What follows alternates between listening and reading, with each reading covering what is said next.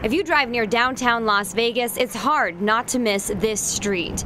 North Main is flooded with homeless people, and many of these people are veterans, like Joe. I'm a United States Marine Corps veteran, served a tour in the peacetime era. And Mike. I was in the Army from 1964 to 1967.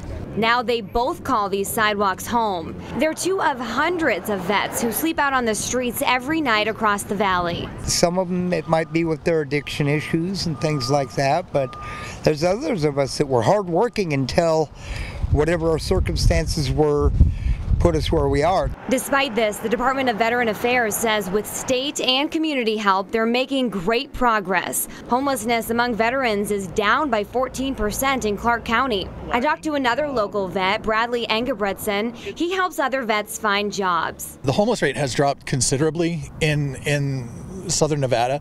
But he says local vets are still lacking support. It's the financial part, it's the mental health part, and it's the spiritual, physical part.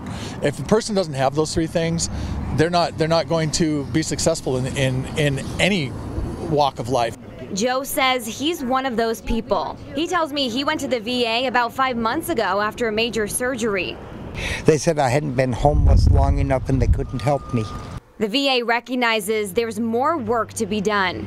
Bradley hopes some of that work will include a more thorough transition period into civilian life. We're saying, here's a week, this is what you need to do, this is the VA, see ya. The VA says it will continue to work with community stakeholders to end homelessness in southern Nevada.